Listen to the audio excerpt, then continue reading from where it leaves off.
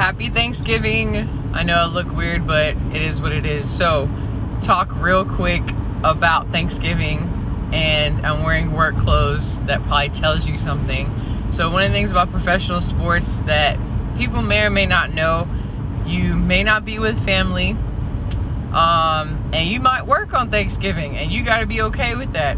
And literally, when I say no family, depending on where your working market is, obviously if you are with a professional team that your family is in that same city, same state, then that's awesome, but it doesn't mean you're going to see them.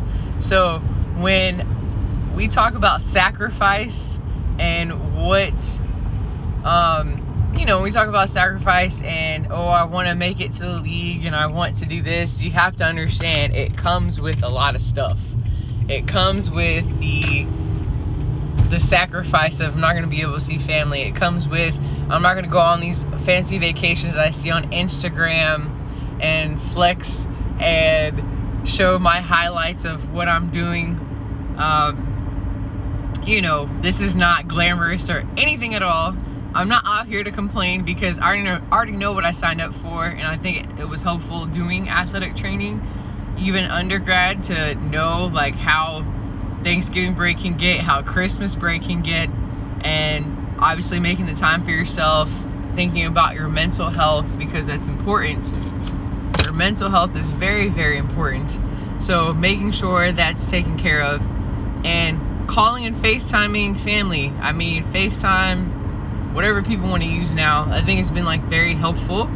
But at the end of the day, you are definitely, this is like full-fledged, this is the experience right here. I would say COVID year I actually spent time with family, but usually I don't see family on Thanksgiving. So I think it's all pretty darn interesting. But at the end of the day, this is my little spiel, just to kind of tell people about sacrifice, tell people about like how the league is. I mean, shoot, NFL included, college football included.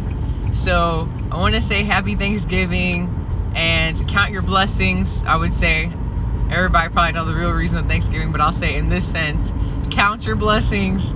Thank God for this opportunity. Thank God that I'm here. And at the end of the day, like, I'm not gonna ramble on and on. I just want to encourage people to keep pushing. If you know what you want, give it up to God, pray about it, do your part. Faith with works.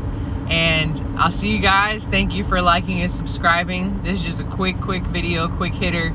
I have more things to add, more videos to edit, so be on the lookout for more videos. Thanks.